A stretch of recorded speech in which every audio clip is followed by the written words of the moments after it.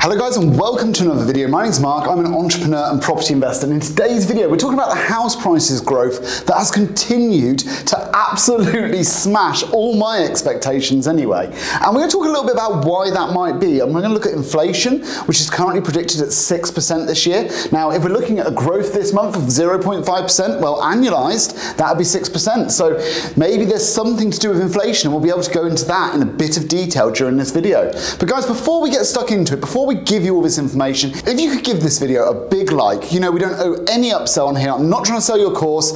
All we ask is you give it a big like, and that helps me out with the YouTube algorithm. And if you haven't already considered subscribing, why not consider subscribing? We're able to give all this information completely impartially on the basis that we don't try and sell you a course. So guys, let's get stuck into it. I'm also going to reveal how much I've made from this house price, because you can probably guess I've got 3 million plus quid's worth of property. It's gone up a bit since July last year, so we'll go into that as well.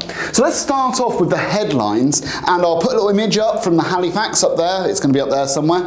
And you can see that the average house price in the UK has reached an absolute record of £278,123. Now that is a complete record. It's the highest it's ever been, and this is 2 consecutive months this year so far of growth. So we continue in 2022 as 2021 left off, with absolutely record numbers coming through from every part of the country. Now I've got 2 thought processes on this. Number 1, has house prices become worth more, or has your money just become worth less? And we'll go into that in a little bit of detail in a minute. Now monthly, the change is 0.5%, so 0.5%.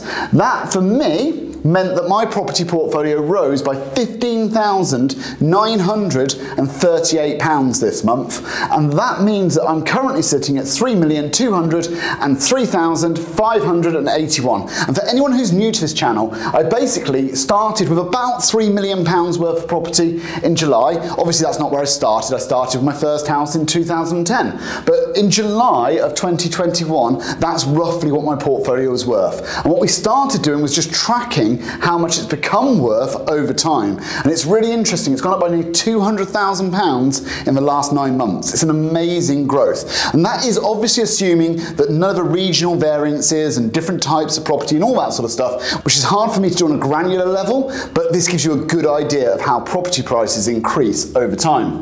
Now, Feb 2020 to Feb 2022, we had 16% growth in property prices. And from January 2021 to January 2022, 10.8%, which is the fastest annualized growth since 2007. So there's a lot of stuff to unpack here. Basically, what we're saying is during a period of absolute crisis, when people were told to stay at home, we managed to grow property values by 16%. Now, in my mind, there's only one way we did that. We printed a lot of money. Now, the other thing to say is in 2007, we did what? We printed a lot of money, and house prices grew at a rapid rate. And the question I have to you and to myself is this the beginning or is this the end? And my gut is saying this is the beginning. This is as we start to come out of it. Because if you look at house prices since 2007 onwards, they really have grown exponentially. There's a few things that have come up in my mind, and from a bit of research, which leads me to think that we're not anywhere near the end of this yet. Number 1, you know, Habito have just launched a 7 times income mortgages. So that means you can borrow 7 times your annual salary. HSBC and Halifax have just risen their rates from, they used to be able to borrow 4.5 times, and it's now 5.5 times your salary. So banks are already getting used to the fact that we're going to have to lend people more money. Again, the question comes back to, is it that your money became worth less, or is it that properties became more valuable? I think there's no question that your money has become worth less. We printed a record amount of money in the last 2 years, and it should be no surprise that the Bank of England are saying that inflation is currently running around about 6%, or that's what they're suggesting by spring. And that's before the Ukraine crisis really kicked off, and we all know what's happening with oil prices and everything else. And I don't want to belittle the fact of the humanitarian disaster. It's absolutely heartbreaking watching any of that on TV. But this is a finance channel, so I have to bring it back to the finance. And ultimately, oil prices have gone up, stock markets have come down, there's lots and lots of pain that's going to be felt economically economically, globally from this, and I think that's going to feed into these inflation numbers, you know, and it might mean that we're not able to raise interest rates as quickly as the household squeeze comes on. I think it's a very dangerous and difficult place for policymakers to be in. For us as investors and for me as an investor, what does it mean? I mean, first of all, obviously, I want to say this again, my heart goes out to everyone in Ukraine, it's appalling. But when we look at our property prices, I think it can only really continue in one way. There's still so much money out there. People are still able to spend. And with banks allowing you to borrow more, this is just going to lead to the prices going up even further. Add in the fact that the government invested with Help to Buy, 5% mortgages, all this stuff where they've guaranteed huge amounts of money. It's cheaper to allow things to inflate than it is to pay that debt. So I think house prices have still got a long way to go.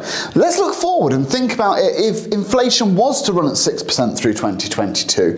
Well, what would happen to house prices? Even for them to stay at their current level, in real terms, they would have to rise by 6%. Let me bring out my calculator. I'm just going to work that out. It's so you're looking at an average rise of 16,500 on this property price just to keep in pace with inflation. I think that's a huge rise. I think another 6% on top. It's an amazing opportunity for anybody. And the reason it's an amazing opportunity when we look at property prices isn't necessarily if you bought in cash. I don't think in cash that's looking that good because the value of the money has devalued by 6%. You made no net growth. But if you borrowed money at 2 or 3% and then you rented it out and somebody else paid that mortgage, well, actually the debt has deflated away, so you've paid off 6% by the value of the debt becoming worth less, and your assets inflated by 6%.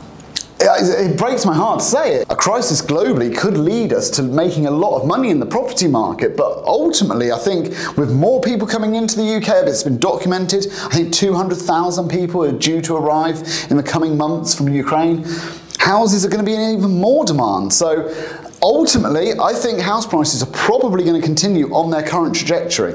Now guys, let me know in the comments what your thoughts are, and please don't think me callous or anything like that for having this. I've got a family myself, I've got 4 children, and honestly, when you see some of those images, it absolutely breaks my heart. But I want to bring it back to the financials because that's what we discuss on this channel, so hopefully I've done that in a way that doesn't feel too callous. Guys, I thank you so much for watching this. See you on the next one, take care, and like and subscribe as always. Thank you.